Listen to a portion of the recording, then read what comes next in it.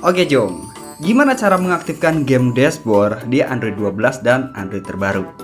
Nah, di sini Bang Ojang ada 4 cara yang bisa kalian lakuin buat aktifin game dashboard di HP Android Jom. Jangan lupa Jom.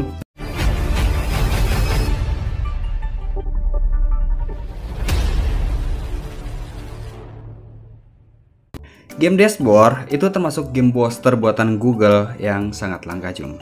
Kenapa langka? Soalnya game dashboard ini nggak ada aplikasinya dan kita itu nggak bisa pasang manual seperti kita pasang game booster pada umumnya. Nah kita juga nggak bisa download game booster di Google Play Store Jom. Jadi game booster itu ibaratkan seperti mantan Jom. Datang tadi undang, pulang tadi antar. Ya tahu-tahu nongol, tahu-tahu hilang aja. Nah di sini Bang Ojang ada 4 cara yang bisa kalian lakuin buat aktifin game dashboard yang hilang. Nah syarat untuk mengaktifkan aplikasi game dashboard, yang pertama nih, HP Android kalian itu harus berjalan di Android 12 atau lebih baru. Terus yang kedua, HP Android kalian itu harus berjalan di OS OSP atau Generic System Image. Terus yang ketiga, nggak ada dosa ke emak ataupun ke bapak Jom. Nah kalaupun punya dosa, silahkan sungkem dulu ke emak ataupun bapak Jom.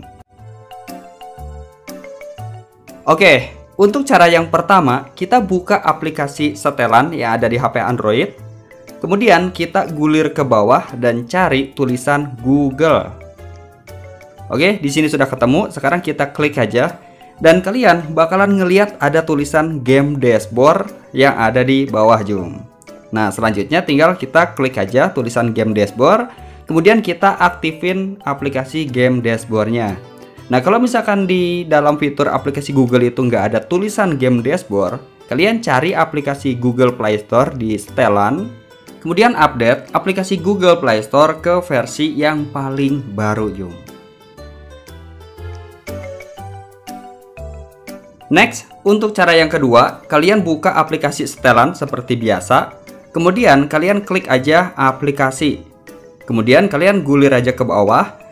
Nah di situ kalian bakalan ngeliat ada game setting. Nah kalau misalkan kalian klik fitur game setting itu, kalian bisa mengaktifkan aplikasi game dashboard. Karena aplikasi game booster Bang Ojang itu ada di fitur Google, jadi di fitur aplikasi itu nggak ada Jom. Oke, next lagi. Untuk cara yang ketiga, sekarang kita buka aja aplikasi setelan, kemudian kita klik aja notifikasi Jom. Nah selanjutnya kita gulir ke bawah dan cari fitur jangan ganggu atau do not disturb. Nah kita klik aja seperti biasa fiturnya.